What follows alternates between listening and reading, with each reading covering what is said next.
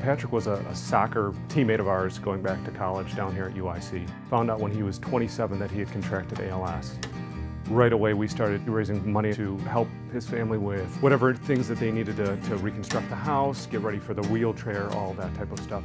After he passed, we refocused to keeping his legacy going by driving that momentum to ALS awareness and ALS research.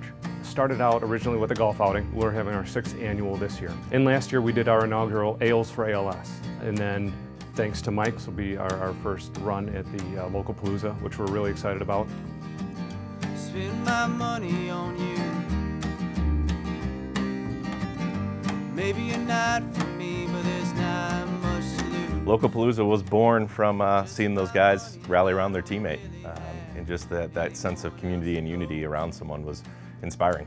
Well, you know, my passion's music, so I thought what a great message to send and what a great thing to see. Maybe we can do something similar to this in the music community and kind of rally around each other and get each other's back and support each other in the community, and at the same time raise some money for ALS.